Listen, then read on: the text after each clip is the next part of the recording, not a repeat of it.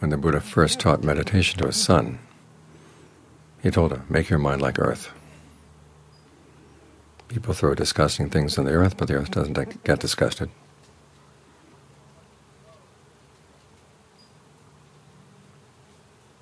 Make your mind like fire. Fire burns garbage, but it doesn't get disgusted by the garbage. Make your mind like water or wind. Water can be used to wash away dirty things. Wind can blow dirty things around. But they're not disgusted.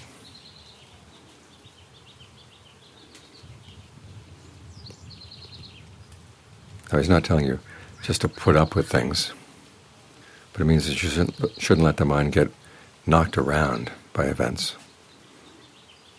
Because if you're going to be a good meditator, you have to be able to observe things.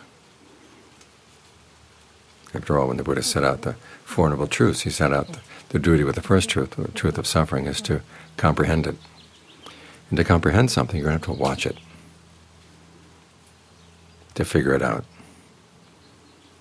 And if you can stay still and undisturbed, you can begin to see things you wouldn't have seen otherwise. If all you can think of is how to run away, or push it away, you're not going to understand it. But wherever there's pain, wherever there's suffering, you have to ask yourself, what's going on here? Now, the physical pain is one thing. What's really important, though, is the mental pain. There can be pains in the body, but they don't have to pain the mind. There may be painful things happening outside. But again, the mind doesn't have to be pained. That's the essence of the skill that we're trying to develop here.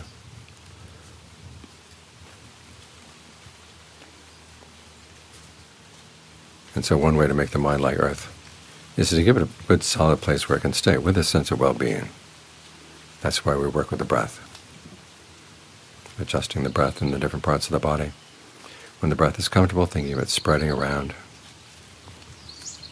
holding in mind the perception that the breath is energy, and energy can flow anywhere.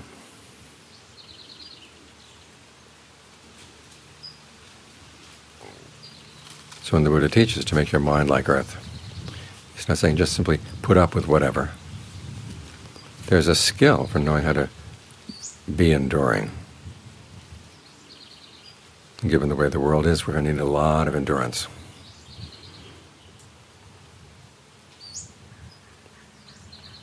And the way the world is not just because there's a pandemic or there's a war.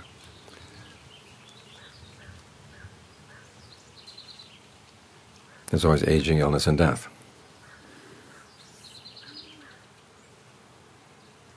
A king came to see the Buddha one time in the middle of the day. And the Buddha asked him, what are you coming from doing today? And the king, who was remarkably frank, said all the typical things that a person obsessed with power gets obsessed with. And the Buddha said, suppose someone were to tell you that there was a mountain moving in from the east, crushing all living beings in its wake. And another reliable person were to come from the south and say there's another mountain moving in from the south, crushing all living beings, moving this way. Another person from the west, another person from the north. Altogether 4 mountains moving in. And given that human life is so precious and hard to find, and seeing this vast destruction of life, what would you do? And the king told him, well, what else could I do but Dharma conduct, right conduct, skillful conduct, meritorious conduct? And the Buddha said, well, I tell you, aging, illness, and death are moving in, crushing all living beings in their wake. What are you going to do? The king says, what else could I do but right conduct, skillful conduct, Dharma conduct, meritorious conduct? This is the way of the world. Always has been. And it's in the midst of this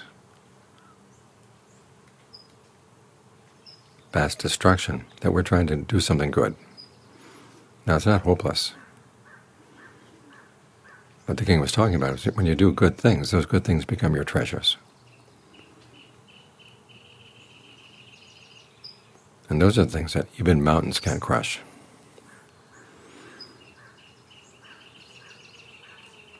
But the important thing about those treasures is that you learn to train your mind. When they talk about meritorious conduct, they're talking about generosity, virtue, and meditation.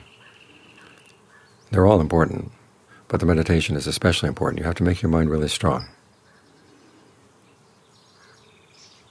so it doesn't get knocked off course by events outside.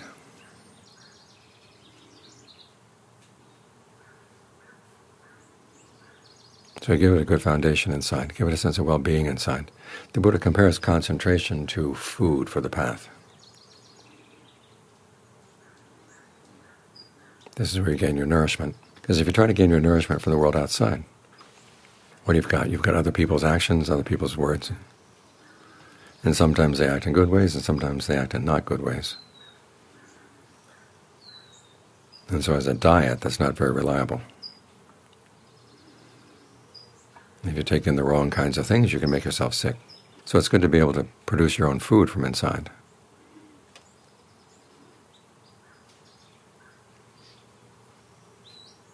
That way you can be strong in the face of whatever dangers the world shows.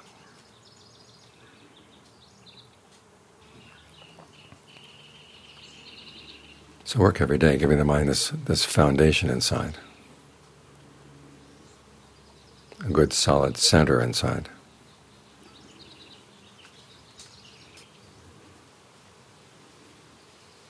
Because if you're going to have a good influence on the world, first you have to have some goodness inside you that you're going to be able to share.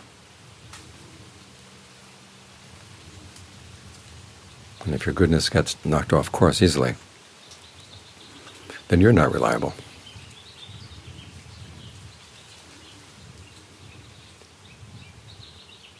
So the search for a good solid source of happiness inside is not a selfish thing.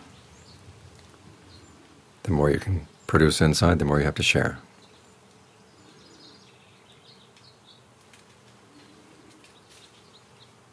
So learn to get acquainted with your breath. When the Buddha gave instructions to his son, telling him to make his mind like earth, he didn't stop there. He went on to talk about different ways of focusing on the breath, being mindful of the breath. Different activities you can do. Breathe in and out in a way that gives rise to pleasure. Breathe in and out in a way that gives rise to rapture and refreshment. Breathe in and out in a way that calms the mind. Gets you sensitive to what the mind needs. Gladdening the mind when it needs to be gladdened. Steadying the mind when it needs to be steadied. In other words, you do take a proactive approach. But to see what needs to be done at any one point, the mind has to be in a position where it can really observe. That's what the solidity of the earth is all about. As long as you're not knocked off course by things, you can see clearly what's happening.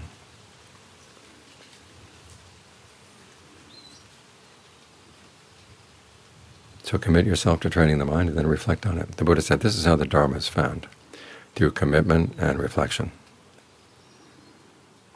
You commit yourself to doing it well, doing it as best you can. And then you reflect on what you're doing. How could it be better? If something's already good, how can you maintain it so you don't lose it?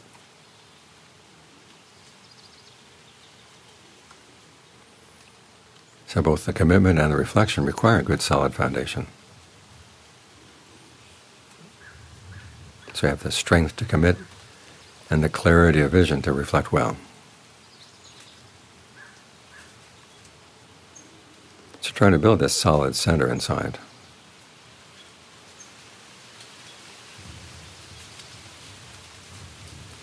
It'll be for your benefit and for the benefit of the people around you.